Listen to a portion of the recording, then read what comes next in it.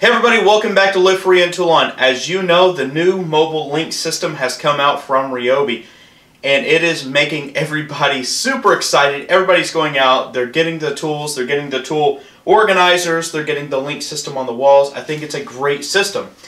Whenever they came out with the link mobile system, I had one big idea in mind, is I wanted a mobile workstation, not just a mobile tool storage system, and that requires a top. Well, I've done that. I've created feet for it.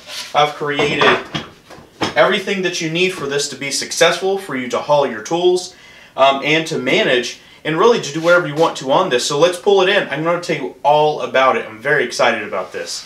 So you're probably wondering what makes this all possible. Well, if you've watched my other videos, I've actually created a universal wall mount and this or link mount, so you can mount anything you want to on the new link system wall.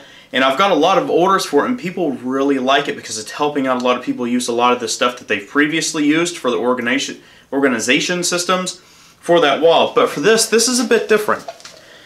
This is the new one. So all this is a clip that I designed, and you're able to fit it on the back of a board just like this. And I can do these in all different kinds of colors, but it just mounts to the back of a board. You set it down, it snaps in, and basically you're good to go. And I think it goes without saying that this will fit on the regular wall-mounted link system. It's great for storage, and it just sticks right there. On the mobile system, we really had to solve for a couple of mold issues that Link has with the tops of these. Now this is a soft plastic. It isn't, you know, a fiber impregnated plastic, which they use for the wall system, which is a lot stronger and it's more uniform. This has a lot more flexibility to it, so we had to create something that didn't latch in just as hard for this. We actually had to create something that was a little bit looser. It slid in to where it was locking, but we had to make sure that it stayed up here, and this is how we solved for that. If you look at the back of this board right here, you can see that I have a little bit of a little 3D printed box. Well, that's not exactly what it is.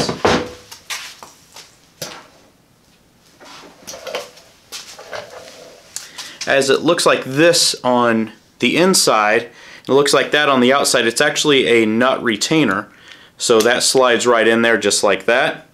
And then we take a piece of all-threader, 3/8 inch, we slide it through, and let's just get a close-up of it. Okay, so here's the top of the link system, the back of it. I just set this down right back here. It slides in place, and you pop it right in.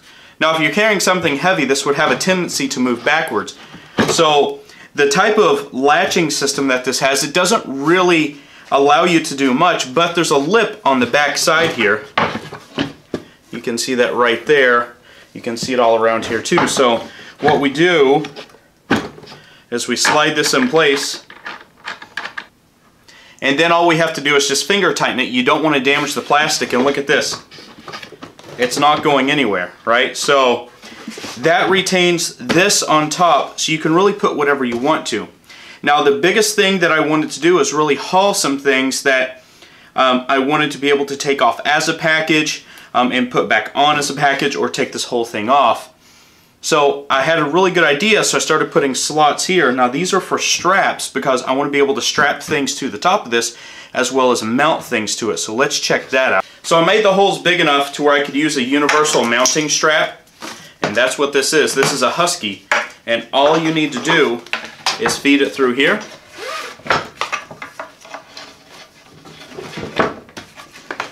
Okay, now you have your straps in place, so you just lock it in. It's in place. And this is what I wanted to take places, is my little vacuum. So all I do is take it. It's got the quick clips here, as you can see. So it's going to clip it. That's in. We'll tighten it down. Make sure that's not going anywhere. Tighten this one. Okay, so you're good to go. Pull up the handle. And away we go. Check that out. It's not moving at all.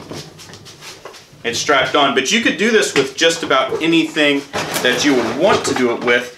And it's just as easy to unhook it. because it is this type of strap.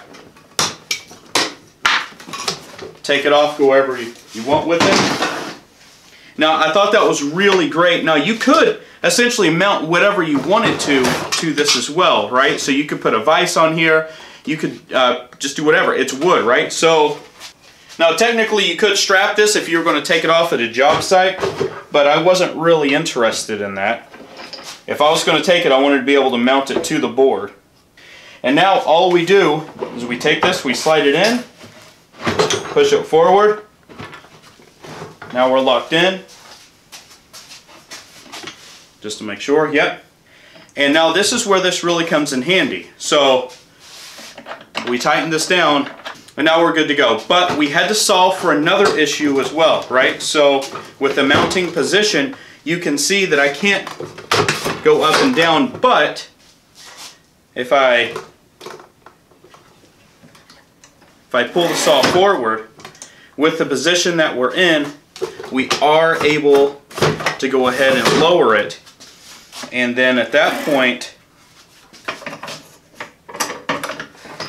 we're able to do whatever we want to with the miter saw.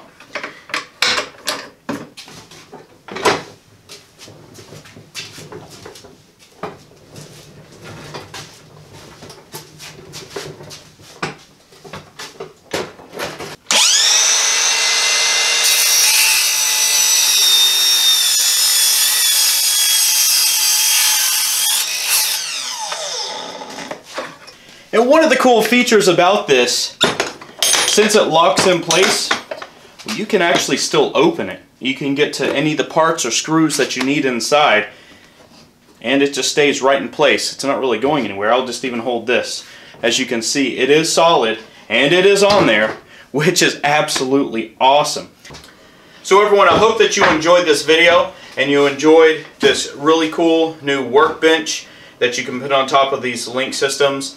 What I'm going to do is I'm actually going to sell a kit that's going to have all the feet in it, just like this.